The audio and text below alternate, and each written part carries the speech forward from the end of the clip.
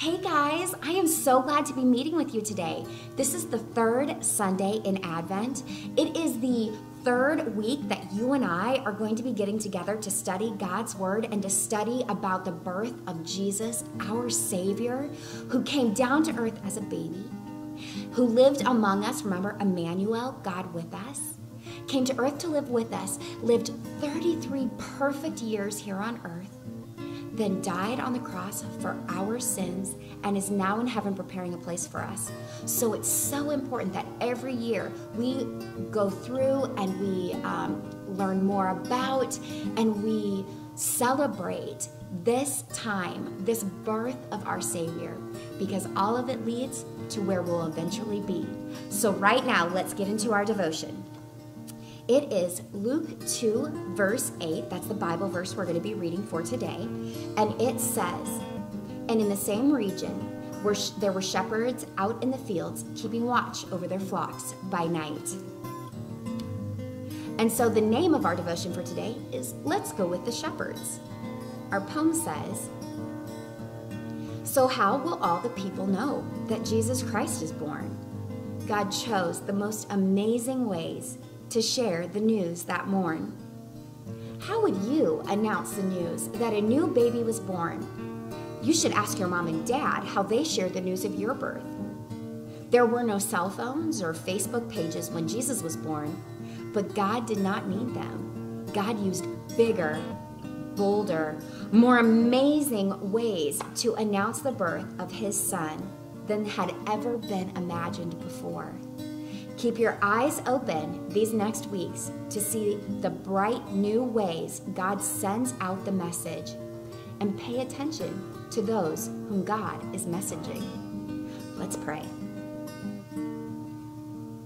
Dear God, perhaps we won't see angels or a bright star in the sky, but thank you for filling this season with reminders of your Son's birth.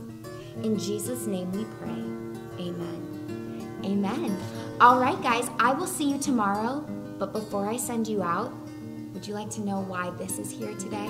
Well, first of all, this is my Bible study corner. And typically, this is totally distraction-free. It's just me and my Bible study bag. And I have all my materials all set out, my Bible, my Luther Small Catechism, whatever Bible study series I'm using at that time to help keep me focused in the Word. Also a notebook usually so that I can make notes and draw pictures. I like to draw when I'm studying the Bible. Then, for today only, I have included the nativity that my two sisters, I have two older sisters, that my two sisters gave me.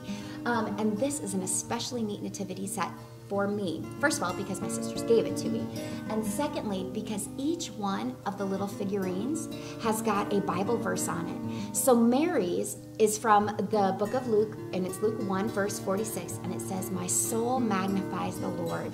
And that is something that Mary said that was recorded in Scripture for us to read years later. And so each one of these different characters, we've got the three kings, we've got Joseph, we've got the shepherd, and we've got Jesus. We also have an angel. Each one of them has a different scripture verse from either the prophecy of Jesus being born, like Joseph's here, it says, "For unto us a child is born, and unto us a son is given." And that's from Isaiah. And so each one has a Bible verse on it. So just at first glance, you can see that this is the nativity, and you can know that it's about Christ's birth. And then if you have a few more moments and you read each one of these different figures, you can learn a little bit more and have God's Word in your mind. It's such a wonderful thing. And so my sisters, they really went above and beyond when they found this one for me. They did a great job. But after today, this is going to go back to its regular spot because it would be way too distracting for me. I need to focus, and for me, sometimes it's hard for me to sit down and do that. So I like to keep things very simple when I'm going to go and study the Bible. I wonder how you do it. Anyway, I'll talk to you guys later. Bye!